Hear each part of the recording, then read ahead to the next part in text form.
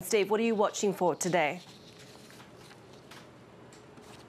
Well, it wouldn't be July 1st in Hong Kong without bad weather. We had that back in 1997 in the exact same venue behind me, the Hong Kong Convention Center. And we have essentially a T3, which is, not the worst kind of tropical storm, but bad enough to whip up the hair and wetten all the participants, obviously, who are going to be outside for the flag raising. We had a yellow rainstorm warning last night. It has passed, and it's still going to be a downpour most of the day.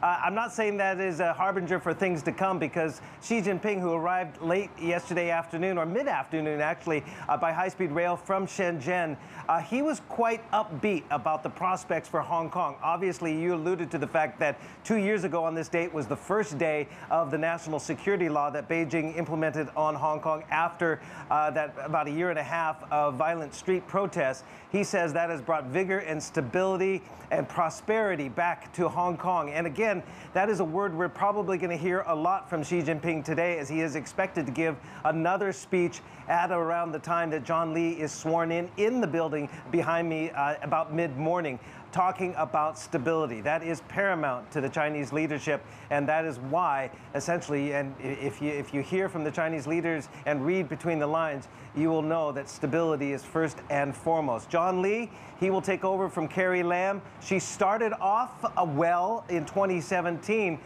She tried to make overtures to the Pan-Democrats.